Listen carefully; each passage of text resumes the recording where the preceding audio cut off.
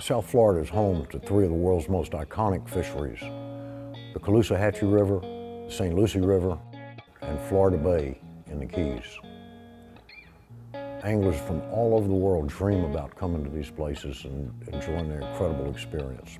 But these places are in danger. 800 square miles of sugar cane are blocking the natural flow. This causes unnatural, harmful discharges in the Caloosahatchee and St. Lucie River. At the same time, Florida Bay is starved for its lifeblood, fresh water. We're at risk to lose all three of these estuaries. The laws are in place, the funding is in place, and the science is in place, but the political will has not been. But there is a solution. Bullsugar.org and Patagonia are asking you as anglers to sign the Now or Neverglades Declaration in support.